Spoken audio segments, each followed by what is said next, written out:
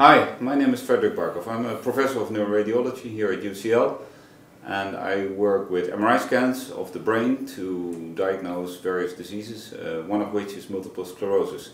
MS is a disease that affects young women and has a protected course over many decades.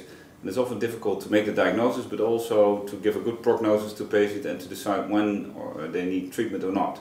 And on MR we can see bright blobs in the brain that are very easy for us to diagnose the condition. But in fact, when you want to follow the disease course over time, it's much more difficult. You can see gross changes with the naked eye, but you would like to quantify the volume changes over time.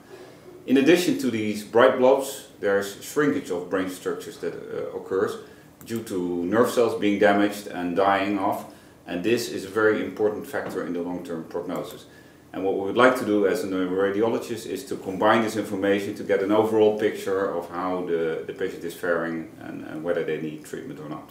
I'm working here with George Cardoso from the CIMIC, who hopefully has a solution for this problem. Yeah, so my name is George Cardoso. I'm a lecturer at the Center for Medical Image Computing, and I'm working on bringing machine learning technologies into clinical practice.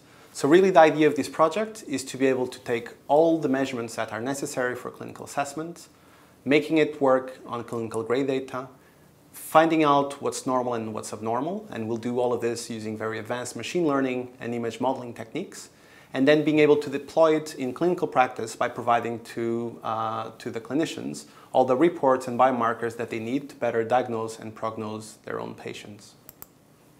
Yeah, and I think UCL is an excellent place to do this because we have the building blocks, we have the algorithms, and we have a very close collaboration between engineering, computer science and brain sciences, which hopefully will allow us to translate this beautiful knowledge into an integrated solution that we can use as clinicians to advise our patients better on when they need treatment and when they don't.